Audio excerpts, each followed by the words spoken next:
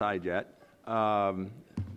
Just to make sure you're in the right place, this is the CSIS Careers and Development series, and with me today is Les Munson. And I don't know if you've read his background. He spent 25, 30 years on Capitol Hill working for Senator Corker, Senator Kirk, the Senate Foreign Relations Committee. He was a Deputy Assistant Administrator in USAID, and so has an enormous amount of experience on Capitol Hill and dealing with the political side of development and development assistance. And now he's the Vice President for International Affairs? Yes, sir. For BGR? Yes. Does that stand for anything? BGR used to be called Barber Griffith Rogers, which are the names of the three guys who started the consulting and lobbying firm 26 years ago. And now that's 21st century, so they became BGR. Okay. I was just curious. Without further ado, let me turn it over to you, and Les is going to talk a little bit about the intersection of Capitol Hill and international assistance in all its various aspects. So, Les, over to you. Thank you, Ambassador. Thanks to everyone for coming. I hope this is valuable. I'll talk a little bit about my career and some of the things that I was fortunate enough to do while I was on the Hill and at AID, and then a couple of thoughts on kind of the political situation generally, and then also kind of the current issues that are facing development and assistance broadly with the new administration and things that Congress may or may not be doing in the near future. So, so I'll talk about myself for a little bit, forgive me. I got involved to the extent I was involved in international development, it's because I was involved in politics and policy. And I initially became interested in American politics and policy when I interned for my congressman, who was a guy named Henry Hyde from the suburbs of Chicago. He was my hometown congressman. And I learned about interning for your congressman by reading Rolling Stone magazine, and they used to have a thing called the hot issue.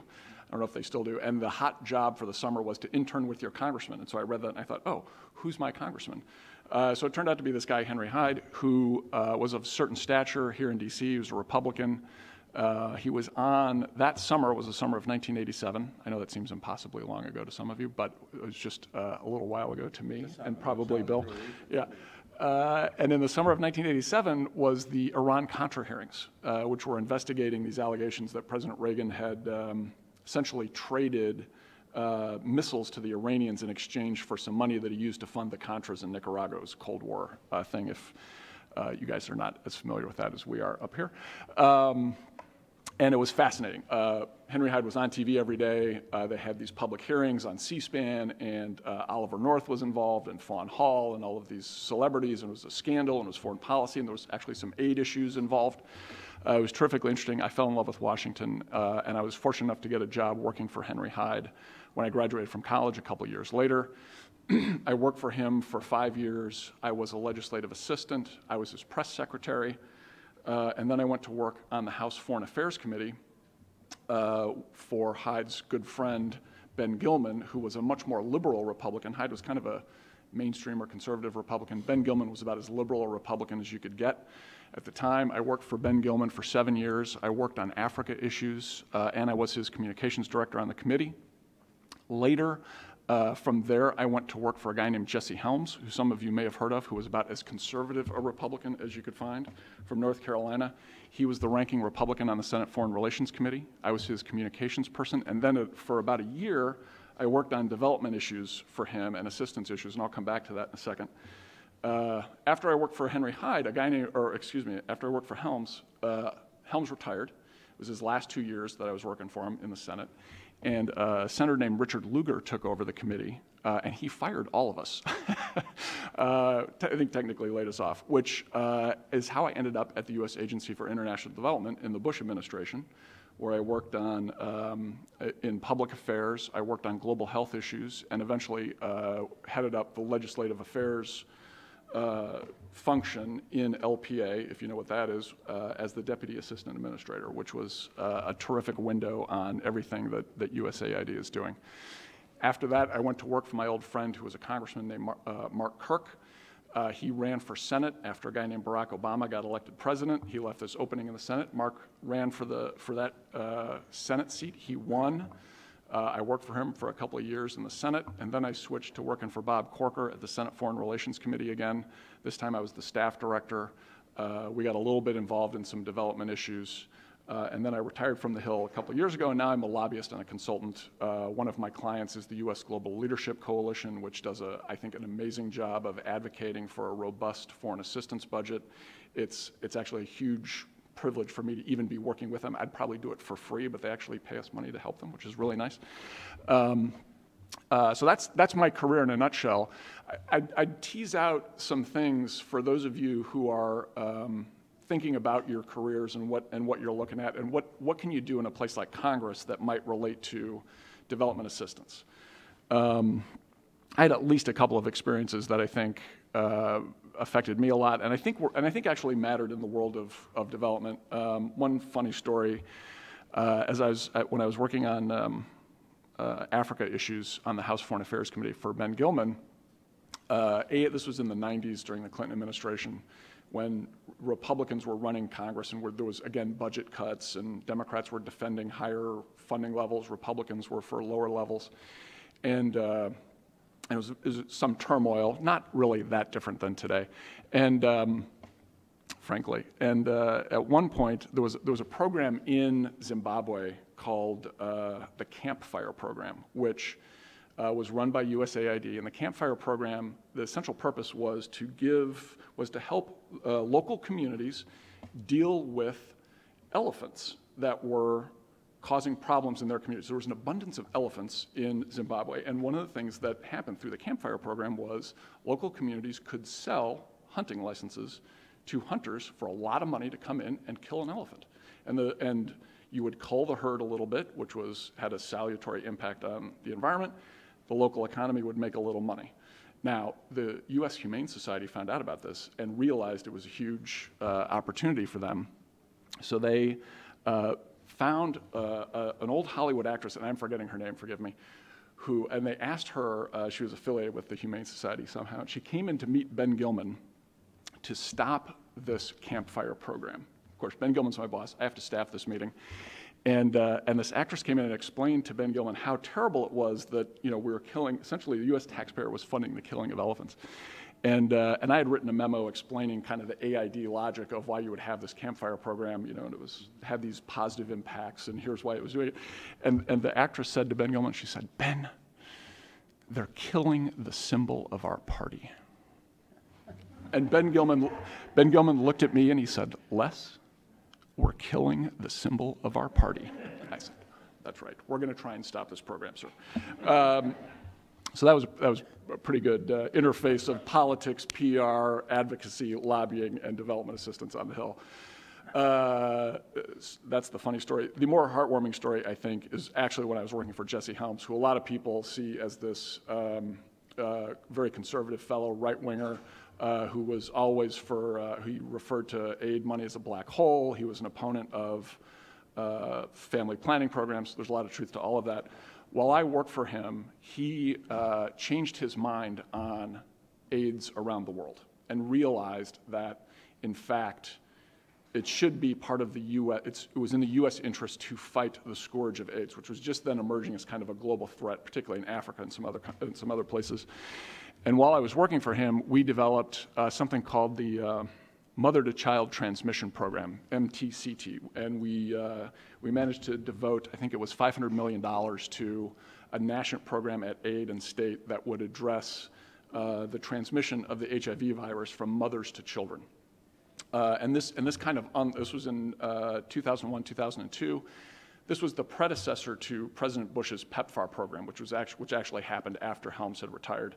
But I was there when Helms, and a lot of credit goes to the lead singer for U2, Bono, who spent a lot of time with Helms and other conservative Republicans speaking their language, talking about why something like the scourge of HIV actually should matter. He would use Bible verses. He would sit there with them and talk about it for hours on end. I once referred to Bono as having an iron butt as Helms' communications director, meaning he could sit there through a 4-hour meeting and still be effective. And so to be there at kind of the beginning of the U.S. response to the HIV crisis, which really in the end, even if it was a little late, saved a generation or more in a lot of places in Africa and elsewhere, frankly. And so the opportunity to work on that on Capitol Hill was really one of the most amazing things that I've ever done. And if I don't do anything else, I'll feel like at least I've made some sort of contribution. I did have a terrific opportunity at AID in the Bush administration when a lot of these bigger programs were being implemented. I was in the Global Health Bureau as a political appointee, helping develop PEPFAR and the focus countries and making sure that those things were implemented, at least from the AID perspective, in an effective way. Ultimately, one of my key roles in the Global Health Bureau, by the way, and later on in LPA, was to take all the criticism from Republicans of the Bush administration policy, which they didn't think was conservative enough or tough enough, particularly on family planning or some of the methods that were used to prevent HIV transmission.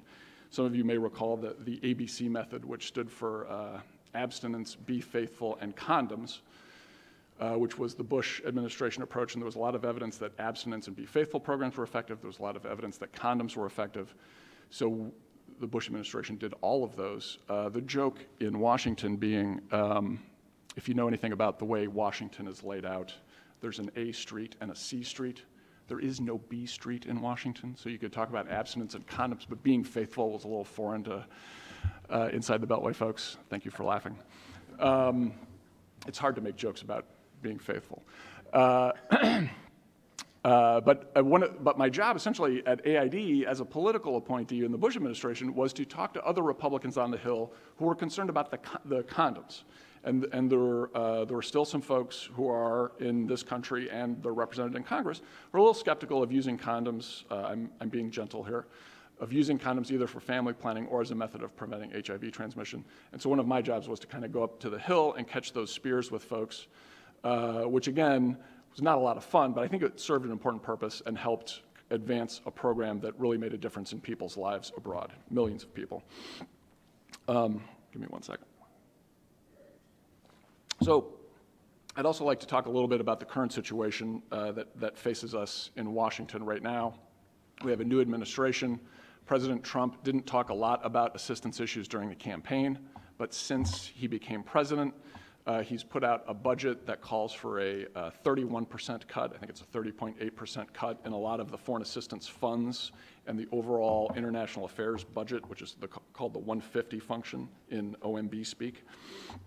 And that cut represents a real serious challenge, I think, to folks in this room and the larger development assistance community, folks who care about the U.S. role in the world, whether you're coming from a liberal perspective, a conservative perspective, or just generally an idealist or even a realist perspective. A cut of that magnitude from $50 billion down to a little bit north of $30 billion for both state and assistance issues is a huge challenge.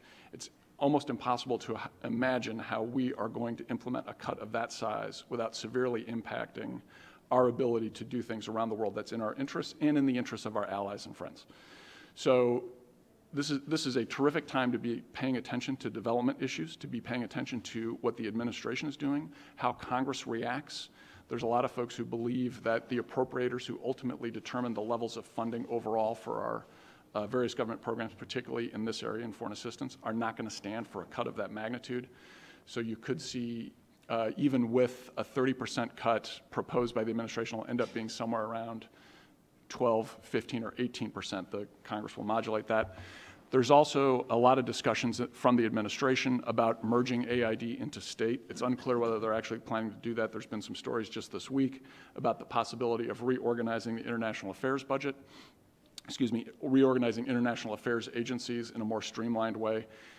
No one's made a case publicly for merging AID into the State Department, so it's difficult to kind of engage in a conversation, but that's something that's going on behind closed doors. Expect that issue to come out on the Hill in hearings and conversations and even legislation in the next few weeks as the administration does its review of structures of government agencies and departments. They're going to look at taking AID, which has been the flagship foreign assistance agency for our government, and putting it in the State Department. Is that a good idea? Is that a bad idea? people have all kinds of different views. One of the things that strikes me about that issue is that in the last two administrations, both the Bush administration and the Obama administration, we've taken important steps to link AID more closely to the Defense Department. One of the things that we discover as the U.S. has a more expeditionary foreign policy, and we're going into countries that, like Iraq and Afghanistan and other places, AID plays an increasing role dealing directly with the Defense Department. This is not something that AID is necessarily used to. In the 80s and 90s, we didn't do that as much. In Vietnam, of course, it was a different story. But in the 80s and 90s, we shied away from that kind of direct cooperation. That's on the increase and has been for the last 15 years. You're going to lose some of that connectivity between aid officials and defense officials and our military if, I would fear, if aid is put within the State Department. So that's my thought. And so those are kind of the issues that are before us today.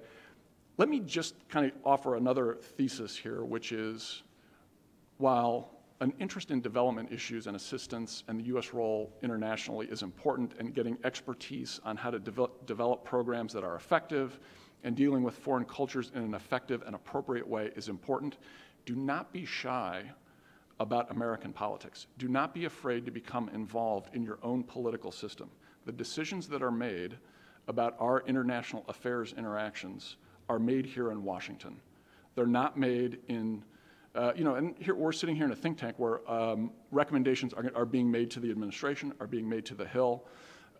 Be part of that conversation, whether you're a Republican or a Democrat or a liberal or a conservative or pro-Trump or anti-Trump. Be part of that conversation. Do not be shy about getting involved. The opportunities to shape the future of what the U.S. is doing are huge right now. It's a time of great turmoil and ferment, and the person who comes out and makes the most coherent argument for U.S. interests going forward is the one who's going to win the day. And there's no reason it can't be you. All right, that's my cheerleader thesis. Well, thanks. And while you think of some questions you might ask, I'm going to take the chair's prerogative and ask the first one. You talked a little bit about the impact of the Hill on USAID and U.S. Assistance. How about the United Nations?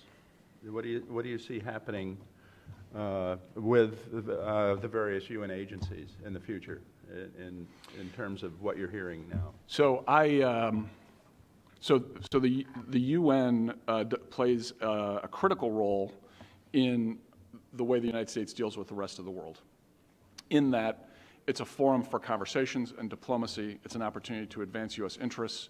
There are a number of programs that the UN provides around the world that are of value to the United States, and we fund them, and that some of them are critical. I would point to peacekeeping in particular, which, while it has some flaws, is a very effective way of intervening in trouble spots around the world that don't have to involve the U.S. military. Having that kind of option at the UN is very important, and we need to be good stewards of that tool.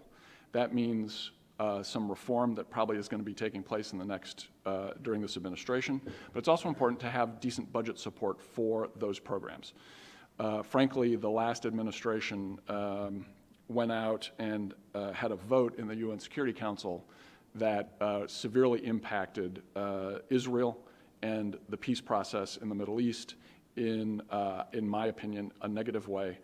It created a problem on the Hill that remains to this day, and there's going to be some funding struggles on the Hill that otherwise would not be there because of that vote in the UN Security Council. So I'm going to go ahead and be a little bit critical of the Obama administration for letting that happen there at the end of their 8 years, which is something that the rest of us are going to have to deal with going forward. That was not constructive or helpful. It was a big mistake in my opinion.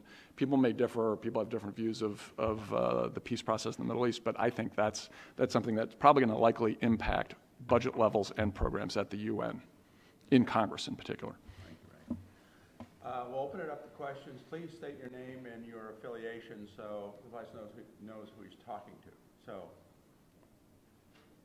questions? This is never a shy group, so go ahead. I'm Bo Tumaz. I'm just a parent of somebody, of her, actually. Just a parent. The person that gave That's me the most important job there is. Yeah, I'm retired. I don't have a new career. So, but I do have a question. You mentioned Bono speaking the Bible, or the woman that came in, the actress that said, the elephant is the symbol. How does AID, how would they use, for instance, your company to leverage the Defense Department tie to talk the language of the current administration? So one of the conversations, or one of the things you'll hear in the kind of the broader conversation in Washington about international affairs and the State Department and AID and these kinds of things, is that there's no constituency for State Department diplomacy or foreign assistance, in that the money doesn't really benefit our communities.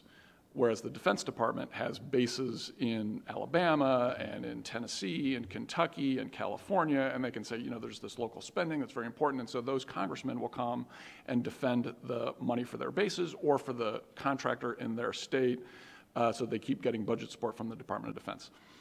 I think that's total nonsense.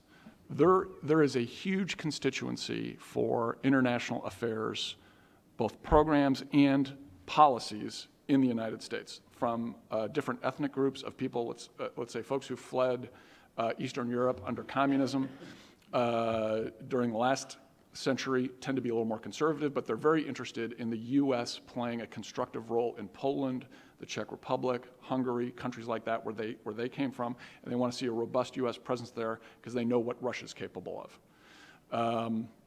There's constituencies in faith-based groups and churches and synagogues and mosques for a variety of programs that we run that impact those communities here, that use resources from those communities here to help related communities abroad.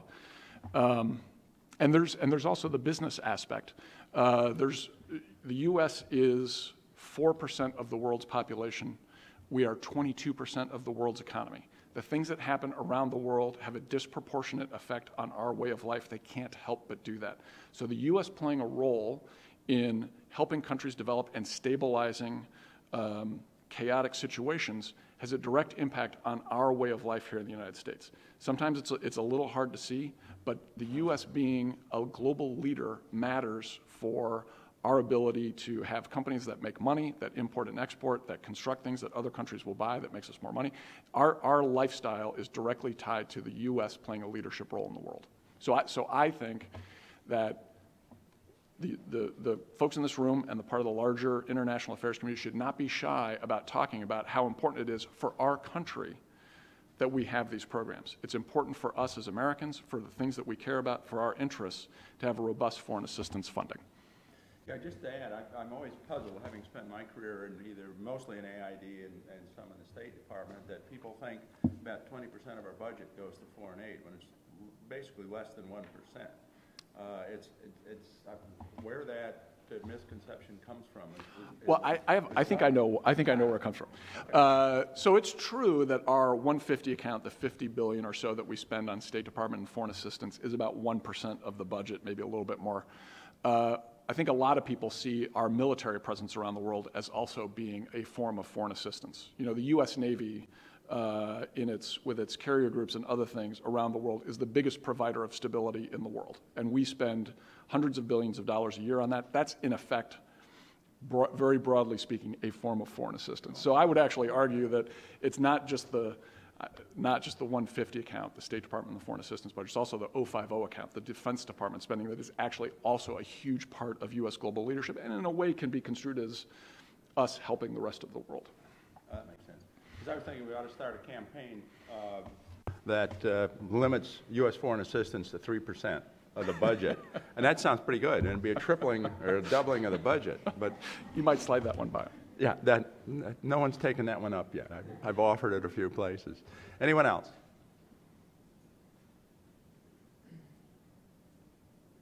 I can't believe. Yep, go ahead. Oh, okay, thank you. Hi, I'm Eagle Smilbergs. I'm from Seattle and co-founder of a group working on food, water, and energy nexus, that infrastructure. Mm-hmm. A lot of talk about developing infrastructure here in the United States. We're anticipating, I suspect, $1 trillion initiative at some point. But I'm wondering what our role ought to be internationally. I note that China, for example, is making a multi-billion-dollar commitment to support infrastructure development in the developing world. Where should we be when it comes to helping the developing countries to develop their food system, their water system, sanitation system, their transport system, communication system? I mean, it's all about helping that part of the world, the bottom of the pyramid, to come up. And I'm just wondering what you think about what our role ought to be going forward. So I think those are issues that we have to discuss. But we also need to put in the context of what are the conditions on the ground that are going to allow us to make that kind of investment? Is it the kind of place where if we spend a lot of money developing these projects, it's going to wither away and not actually have that much utility going forward? Or is the local community going to make the sacrifices necessary to have a successful infrastructure? The reason the Millennium Challenge Corporation was started during the Bush administration and sustained during the Obama administration largely was to assist those countries that are willing to make the smart policy decisions and the tough political decisions to have an appropriate environment for investment. And maybe they just haven't reached quite the level of developing private sources for that kind of funding, but they're close. The Millennium Challenge Corporation was set up for exactly that situation, and I think we need to look at that a little closer. It's been, I would argue, a little bit underfunded for the last administration. It could probably use a little more money to look at exactly those kinds of situations. But I think we should be careful about where we go, and we should invest in countries where it's clear that they share our values about what's going to be a sound investment, and it's a place where we're not going to spend a lot of money only to see it wither away in a few years and not be used. Yeah, one thing that'd be interesting, because I worked on the Hill before your time, a decade before, in the 70s, for a guy named Don Fraser from Minnesota. Could you talk a little bit about how the Senate Foreign Relations Committee staff, members, interact with AID and the State Department in setting policy and setting priorities, and just how that interaction takes place? So we could spend a couple hours talking about how Congress interacts with just the U.S. Agency for International Development. I think there's some important things to think about. The Appropriations Committee legislates every year either through an appropriations bill or a continuing resolution. They actually write a law that will continue to fund foreign assistance. So really they're kind of the lead on spending issues at the U.S. Agency for International Development and other foreign aid components of the U.S. government. There's a subcommittee called the State and Foreign Operations and Related Programs Subcommittee, or SFOPS. That SFOPS subcommittee, which is chaired by Lindsey Graham in the Senate and Hal Rogers in the House, make the actual decisions about funding levels for various programs and agencies. Every year, and so they really play a critical role. And they also, in addition to passing legislation that will determine funding levels, are then the recipients of, almost on a daily basis, suggestions from the administration about changes in spending or policy or programs. They're called congressional notifications, and these congressional notifications will come up to both the Appropriations Subcommittee that I mentioned and also the Foreign Relations Committee in the Senate and the Foreign Affairs Committee in the House for approval.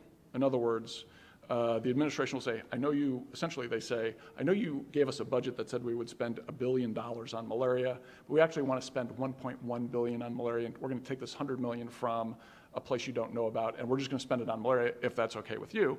And the Congress will say, hold on, please come up here and explain what you're going to spend it on and where that money is coming from before we say okay. So there's this informal, it's informal in that it is not required by law and there's no statute that you can point to that kind of dictates this process. But essentially the administration has to go to its key interlocutors on the Hill, and that are these two subcommittees and the Foreign Relations Committee in the Senate and the Foreign Affairs Committee in the House, and get essentially sign off on changes to the program through the year. Now at the end of the year, they'll get a new appropriation that largely reflects some of those changes, so then the next year there'll be other kind of changes that they're going to seek. But it's an almost daily or weekly process of folks from AID and other agencies and the State Department going up to the Hill and briefing on these changes and getting approval or not for changes in the program, different funding levels, new programs, things like that. As things crop up, as there's an emergency that has to be dealt with, they will send up a notification, we want to spend an extra $500 million on refugees coming out of Syria. Is that okay? And then Congress, sometimes if there are concerns, they'll negotiate some changes, and then they'll be able to go forward. It's a rare occurrence when one of those notifications is put on hold indefinitely. I think an example might be certain kinds of assistance to the Palestinians have been on hold for years over Hamas and terrorism issues. And then there have been some Pakistan funds have been put on hold for a while over concerns about what they're doing in Afghanistan. But those are rare. Generally speaking, around the world in the billions of dollars we spend, there's an ongoing conversation between USAID and the Hill to get kind of this informal approval process, usually at the staff level. It rarely goes up to the member level, but that goes on all the time. And so as you're thinking about careers in development and in assistance and in U.S. International affairs, being on Capitol Hill in one of those subcommittees or working for a member that's on one of those subcommittees or on one of those committees, you can play a huge, you can make a huge difference in what the U.S. is doing abroad just because of that process alone, this notification process, this notification and approval process. Good question.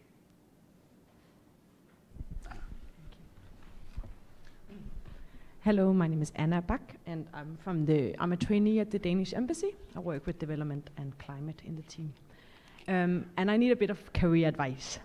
So I was thinking what you were thinking about whether to start off a career in development in the developing countries, on the ground following the projects, versus being in an international environment with a lot of different actors such as Washington, D.C. That's a great question, and I feel like I'm not necessarily the best person to answer that. I'll just tell you, I've spent my entire career in Washington. I've never lived abroad for more than a couple of weeks. Frankly, I can't describe myself as an expert on any foreign culture or anything like that. There are people in the development world who do that and are incredibly effective and do terrific things for the country they're in and for U.S. foreign policy and national security interests. I think that's absolutely something that is of value. I will tell you, you can also be a homebody like me and stay in Washington for 27, 28 years and work on some stuff that's that makes a difference and that is interesting and keeps you engaged constructively and can have a tremendous impact. I think my point would be, you don't have to go into the field to make a difference. You can do that, and it can be very rewarding, and there are people who are very good at that in this room who have made a difference for the U.S. abroad. I'm sitting next to one of them. I see some other faces who have done amazing things. You don't necessarily have to do that. You can work here and be part of the policy conversation in Washington and have an impact on the way things are around the world, I think. I think you absolutely need both to make it work in the right way. If you're, just another question, what would be your sort of profile of the kind of person who works on a committee staff or a member's personal staff?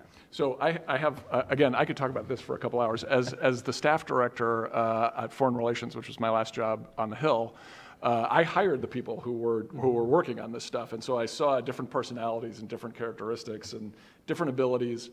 And it's always good to hire the smart person, the person who's got a good academic career and has showed some competence. But what you really need at the end of the day on Capitol Hill to make a difference is you need an entrepreneurial spirit. And you need to be proactive and willing to think a little bit outside the box about what you're being fed by the giant blob that is Washington, and in particular, sometimes the USAID bureaucracy or the State Department bureaucracy. You need to be able to kind of look at what they tell you with a little bit of skepticism and see opportunities. And so the most valuable characteristic, I think, for a young person who's interested in making a difference is be entrepreneurial, be a self-starter, have ideas, and pursue them. And do not let people tell you, I mean, unless it's your boss, that you can't do that. You need to get out of your comfort zone and get out there and make a difference. And forgive me for saying good things about Newt Gingrich, but when the Republicans took over the House of Representatives in 1995, after being in the wilderness for 40 years, one of the best things Speaker Gingrich did was say, we're going to be entrepreneurial. I want to raise up folks who have ideas and who are willing to make proposals, and we will get them before Congress and the American people, and if they're good, we'll turn them into law. It didn't always work, but when it did, it was amazing. Be proactive, be active, get out there, have some ideas. Don't believe what other people tell you necessarily. Get out there and kind of impose your will on the system. It's gonna make a difference, and it's generally speaking going to be a very positive difference.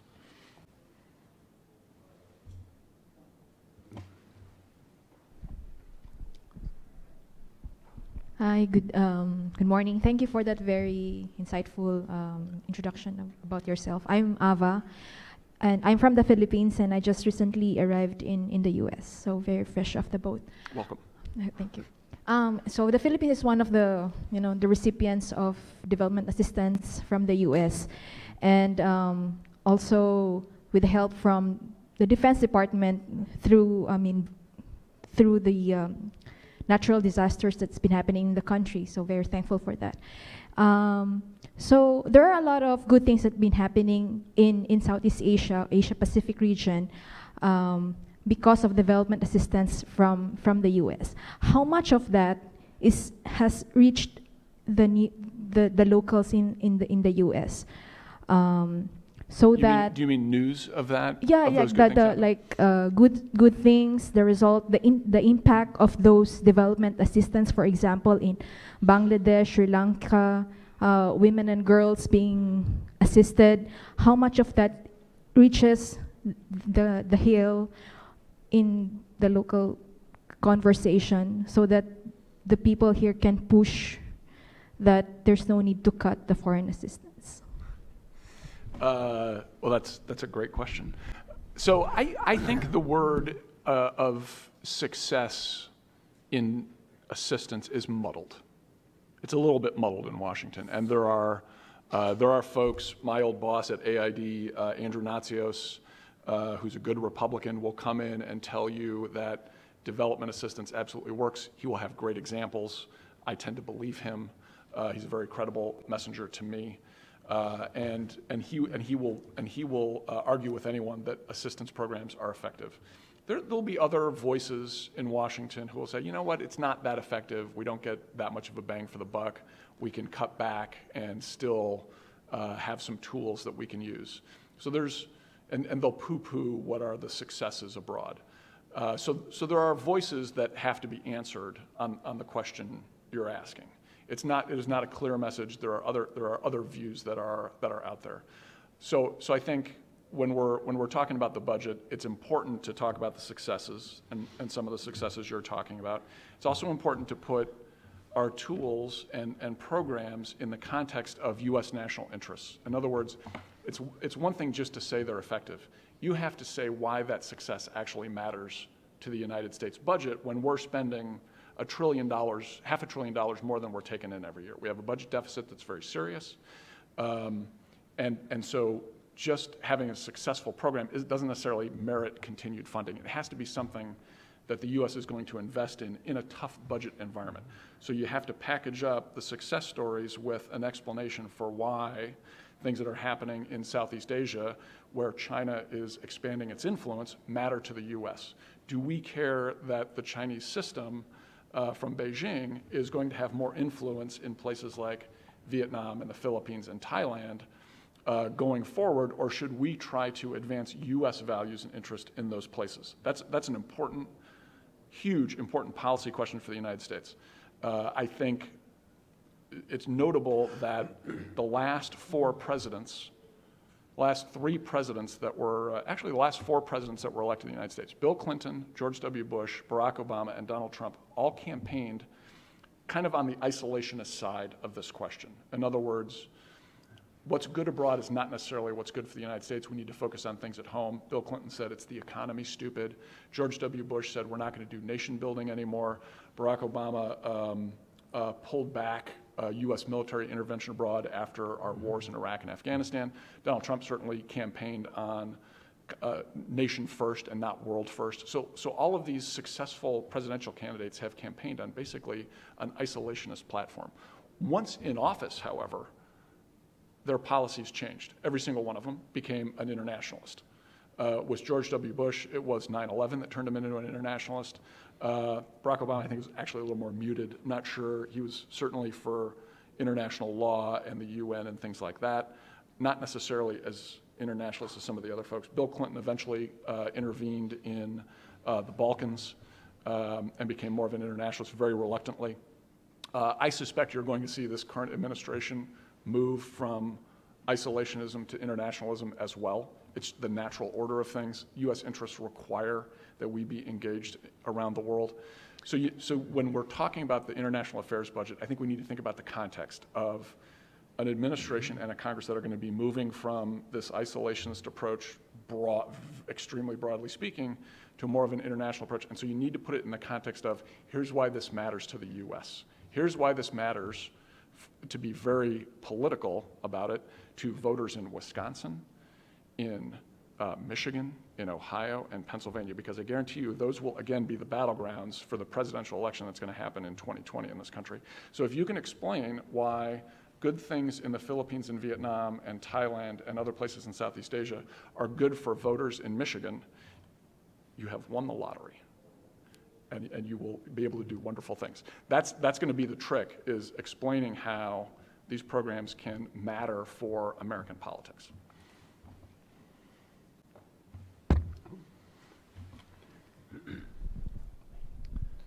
Hello, Luke Perry from Utica College in New York. The notion of public service has been really under assault and become unpopular over the last few decades, both in terms of electoral politics and career civil servants. So I was wondering if you could share some thoughts on why do you think that's happened and what could possibly be done to help address that? It's a good question. I think I would disagree with the premise a little bit. I think after 9/11, there was a huge surge in young Americans in particular wanting to serve their country, either in the military or in civilian agencies, abroad or at home. And I think that's a phenomenal thing, and we have to note that. I think there's been some, as there always is, there's always criticism of the youngest generation. The millennials are getting a lot of flack from boomers and Gen Xers, and I'm not sure where you are. Yeah, so we tend to give the millennials grief. We shouldn't. It's millennials who are in harm's way right now in Iraq and Afghanistan and in Syria, and who are carrying out assistance programs in dangerous areas and in harm's way, either in uniform or working in programs that are in dangerous places. And we should honor that commitment, and I think acknowledge that there are actually plenty of our cohort who are very interested in public service. I think the last campaign was pretty nasty. It's certainly the nastiest one I've seen. It does seem to be a trend. I wouldn't read too much into it. I don't think it's necessarily emblematic of what the American people think. What people tweet, even if that person goes on to become president, is not necessarily reflective of where most Americans are.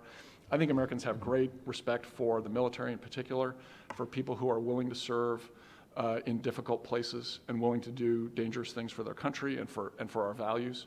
So I kind of think that while there's been a little bit of backlash over larger policy issues, and it kind of shakes out, it looks like a little bit like we're critical of public service, I think in fact there's a lot of respect in certain areas, and broadly speaking, there's still a good reservoir of Americans who feel strongly about their country and about public service and think it's of value. Over here. Thank you, Mr. Munson. My name is Christian Domas. I'm a graduate student at Catholic University in economic development. You kind of alluded to this a couple questions ago, but with this potential budget cut that's going to happen for foreign assistance, what can happen on the USAID, U.S. policy side in terms to try and make that money more effective and efficient if those cuts occur? Obviously, a lot happens on who's implementing the projects and on that side, but what can happen on the U.S. side to really try to make sure that if these budget cuts happen, that we can still have an impact on the world? That's a great question. So the budget question, the administration is, of course, at the beginning of a negotiation with Congress about how much money to spend on these things, and their initial negotiating ploy is I would say not plausible, but they may say the most plausible argument for cutting back on these programs, knowing that the Hill's going to put a lot of that money back in. They zeroed out family planning money. They know the Democrats will insist on there being a robust family planning program of some kind. They cut back on a lot of global health programs that fight various diseases. They know that Congress, in a bipartisan fashion, will add that money back in. So they like, it's the beginning of a negotiation, right? So and at the end there will be some cuts. I think it's perfectly fair to cut the 150 account in line with what other budget cuts are across the government, and it's probably the responsible thing to do in a time of budget deficits. I'm a little bit Republican that way. On the broader policy questions, there is this discussion of restructuring, and there's kind of a knee-jerk reaction among some folks that aid as an agency doesn't really work, and there are huge problems, and we should just put it in the State Department. Well, my view, after having been in Washington for only 28 years, is that if there's a place that's not managed well in terms of kind of effectiveness and accountability and programming, it's probably the State Department. That's not their functionality that is very good. They're very good at diplomacy and working with other cultures. They're not good managers. I think putting aid into state is a mistake. If you're trying to solve management problems within the agency, that's not the way to solve them. The way to solve them is to reimagine the U.S. Agency for International Development as an agency that works with both state and defense, that is the best assistance agency in the world, that is fully accountable, that is a good steward of American taxpayer dollars, and has accountability mechanisms that are world-class. That's not quite true right now. We need to improve them. So you need a more robust management structure in a foreign aid agency, and then we should be working very closely with the Defense Department and the State Department to ensure that the programs we're doing are in our national interest. There's an important role for kind of the longer-term development programs, I do believe, but if you don't get that first part right of having an assistance agency that is aligned with U.S. national interests, you can't do the development function. So we need to fix that first thing. I'm hopeful that interactions between the administration and the Hill will lead to that, and then we can kind of address some of these other questions. But I think so the budget will be probably half of the cut that we're looking at now, hopefully a little bit less than that. And I think what we should all look for and hope for and advocate for is a conversation among policymakers that leads to a more effective foreign assistance agency.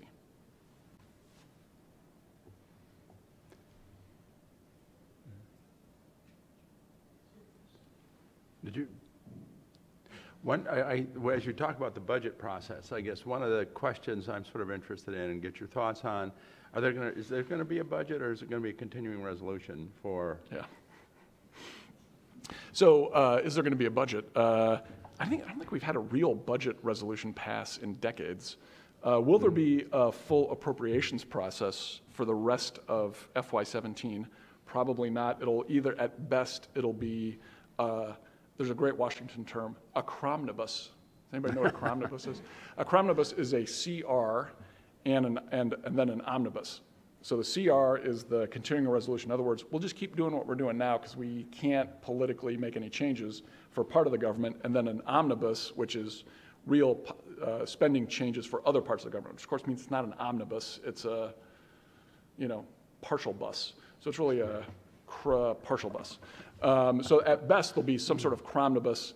It's possible there's just a CR that continues for the rest of the year, and you literally have to follow the voices on the Hill on a minute-by-minute basis to say whether or not, which direction that's going. And I haven't done it for the last hour because I've been sitting here. So I think, this week, the funding ends at the end of this week. Congress is probably going to kick it for another week or two, and then they'll figure out what they're going to do for the rest of the year. And then the budget proposal that we've been talking about, which is for FY18, will be litigated and discussed by those same committees after they've kind of resolved this rest of FY17 question. That probably makes sense. It's a lot of fun to follow if you want. Yeah, thank you very much. I'm Sergio Martinez, a graduate student at Catholic University of America.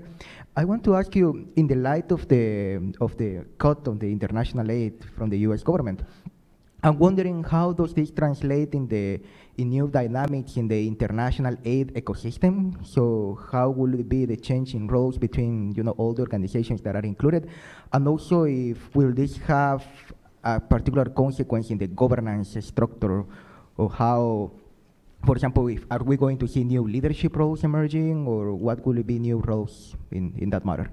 Thank you. It's a good question. I think in addition to there being ferment in the United States over a lot of these questions, other countries are clearly going through a review of their approach internationally. Brexit leaps to mind, the French election, everyone's saying Marine Le Pen can't win. Boy, I'd be watching that closely. Great Britain and Canada over time have restructured their aid programs to be a little more in line with their national security policy. I would argue that with the World Health Organization response to the Ebola crisis of a few years ago, there's clearly a need for someone to look at that system and see if it's fulfilling the functionality it's supposed to fulfill. I think it's a time of change, and as the U.S. goes through its own internal dynamic, once that's resolved in some manner and folks are in place executing policies, they're very going to quickly realize that they also need to engage around the world in these other changes that are taking place, because they're going to impact on our ability to do what we want to do also. So it's while we're really kind of inwardly focused right now, you make a great point. I think that very quickly we're going to turn to the rest of the world and realize we need to engage in a constructive way in all of these other questions because they impact us. Much like the administration when they came in after running America First campaign, realized we have North Korea to deal with. We have to figure out a sensible way forward with Russia, despite what we said during the campaign. Some other things. Reality hits pretty quickly. So I think we need to address our kind of parochial issues here, sort them out as effectively as possible, and then begin to engage the rest of the world in exactly the things you're talking about.